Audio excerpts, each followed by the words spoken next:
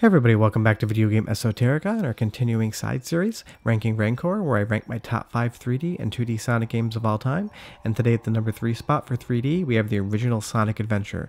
And I will say if I ranked this series based purely on nostalgia, Sonic Adventure would have definitely taken the number 1 spot. But as years go on, I can recognize that while nostalgia-wise it may be my favorite 3D Sonic game, mechanics-wise and the whole package, I'm going to have to leave it at number 3.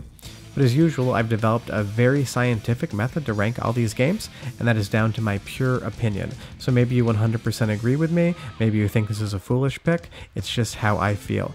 And I will say, I did not wait until 1999 to get a Dreamcast and this game.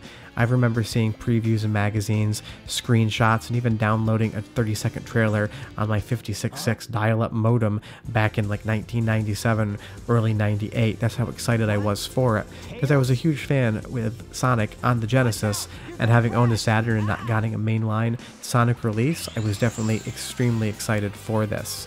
So what I did was I actually saved up my lawn mowing money and I imported a copy of this game as well as Virtua Fighter 3 and a Dreamcast from Japan and waited for the FedEx driver to come and give him a money order, because back then you couldn't actually, at least the sites I used, pay for your import games with a credit card. You had to do cash on delivery, and that's just how it worked in the 90s in importing games. But I remember when the FedEx driver showed up with this, I ran inside and opened it up, and this first level to me, it's still pure gaming nostalgia, a perfect memory. Seeing the whale just burst through the pier that you're running on, when I saw that, it felt like something wholly different and wholly innovative and unique, and just the graphics back in 98 just felt like having the arcade in your home. Because for the longest time, arcade games were just so much more graphically impressive than what you would get on home consoles, but Dreamcast seemed to close that gap, and it's really not surprising because the Naomi platform was just a derivative of the Dreamcast with more processing power and more RAM, so Dreamcast technically was an arcade system in your home. But this first level is just pure perfection to me, even if I can see all the bugs and glaring issues in it. And it's definitely one of those things that, you know, in 98 I was 14 going on 15, and I could definitely forgive a lot of the issues with gameplay mechanics or bugs that today as an adult when I play the game can kind of drive me nuts. But I try to look past those and try to combine how I felt about the game back then with how I feel about it now, and it's still a very enjoyable game to play. I still play this maybe once every couple years from start to finish, because not only nostalgia-wise is it just something that I fondly remember, but it's also something that I think holds up relatively well and is still a fun experience now. But back in 98 when I played it, I was just blown away, and I was probably the coolest kid that year up until the Dreamcast actually released in North America, and I probably became way less cool, but everyone wanted to come over and see Sonic Adventure in action because it was just hyped up to high hell. Every magazine, every like old dial-up internet site, everything was the Dreamcast is coming, Sonic Adventure. You couldn't look anywhere and not see advertisements or promotions for this game. And even now, here with the Egg Hornet battle, I will say the boss battles still hold up really well. They're still enjoyable to play, the controls are good, the mechanics are nice. It's still just a great experience, and if I upscale this to 1080p with my FrameMeister and then let my Samsung OLED TV upscale to 4K, there's a tiny bit of lag, but it still looks really good on a 4K TV. And granted, the Dreamcast graphics are aged by this point in time, but unlike something like the PlayStation 1, it still has enough quality to it that it feels like it's as good as it needs to look. Now granted, would I love a 4K remaster of this game from Sega? Absolutely. I'd love to see Sonic Adventure in modern graphics, kind of like how they revamped some of the Mario games or some of the other 3D platform games. But in lieu of that, being able to just play this on a Dreamcast and go back to it and experience it is still incredible. I will say that, the story bits, they're decent. The voice acting is okay, although Eggman always has a great voice actor. He's always leaps and bounds better than Sonic and Tails. But it's a good enough story that you feel compelled to see what's going on, and I do really enjoy that they had the open world elements in this game versus Sonic Adventure 2. Kind of like where Super Mario Galaxy 2 took out the open world from Super Mario Galaxy, Sonic Adventure 2 took out the open world from Sonic Adventure, and while it's not the most thrilling gameplay, I do like that it slows down and you're able to more explore the world of Sonic and just kind of poke around and see what's going on. And there's one of those massive bugs, the camera's stuck on a wall, and this is definitely Sega struggling with how to develop a full 3D game. And while I think they do a better job than a worse job, it's still an issue to this day with Sonic games, is how do you make a move that fast in 3D without having issues of getting stuck on level geometry and having bugs where you basically just are forced into a death. And it's still something that happens now, but at least with the homing dash, that works perfectly in this game, and Sega's definitely gotten worse at making the homing dash work as time's gone on.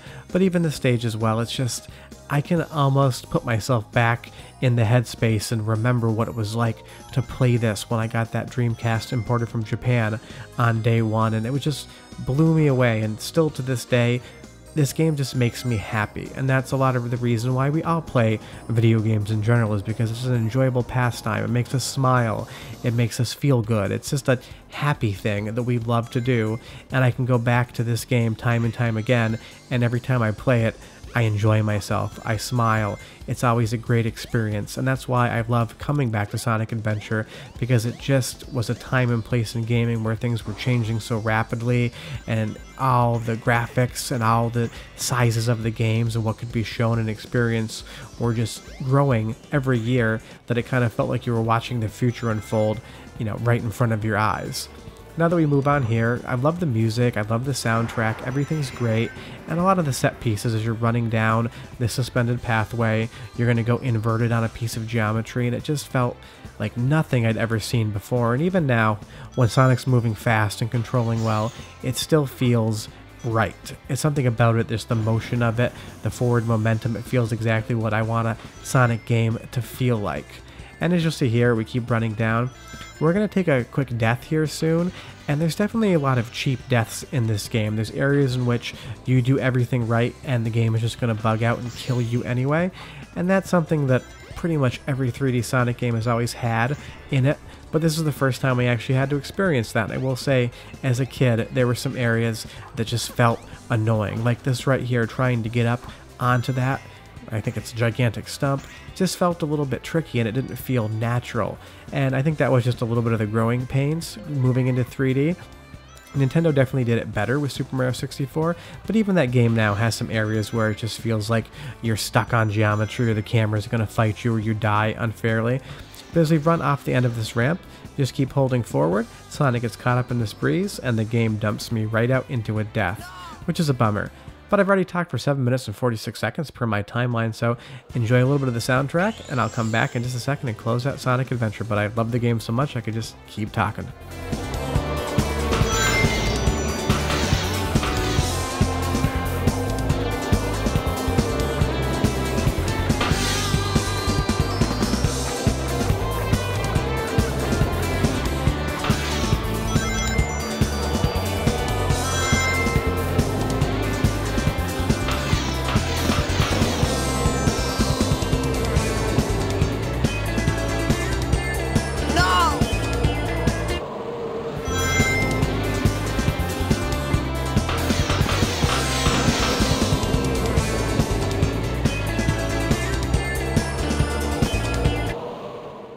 And you will see that I took a second cheap death there as well, and I left that in, and I love how Sonic's head clips right through Tails' face and just looks completely mangled. And there's definitely those growing pains just it being in 3D, and some of it's kind of humorous. Some of the cheap deaths can be definitely annoying, but you can kind of deal with the bugs because this was the first time Sega had tried it. And things like this ice cave here, while today don't look very impressive, in 98 and 99 it just absolutely blew me away. But if you've never played Sonic Adventure, you have to go do it. It's basically like essential reading for video games. It's like not having played Super Mario 64. If you haven't checked it out yet, you 100% should. And that's just my recommendation of the game. I put it in the number 3 spot because it's definitely buggy, and I think Sega's done a better job with 3D games since then, and you'll have to wait to see what number 2 and 1 are.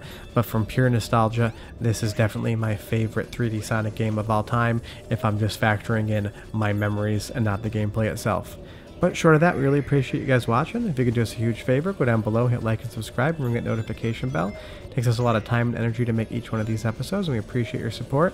If you have any questions or comments, leave them below. I love answering them. Otherwise, we will be back on Sunday and Tuesday with episodes in those series, and we will be back shortly with some more Sonic ranking. We may throw some Apple Pippin stuff in between. I'm not sure yet. But otherwise, the number 2 and the number 1 pick in 2D and 3D are coming up shortly. And you'll see here, sometimes Sonic Adventure can be a pain, and if you hit the wrong button, you're totally going to blow your progress. Thanks so much for watching. See you next time. Bye bye.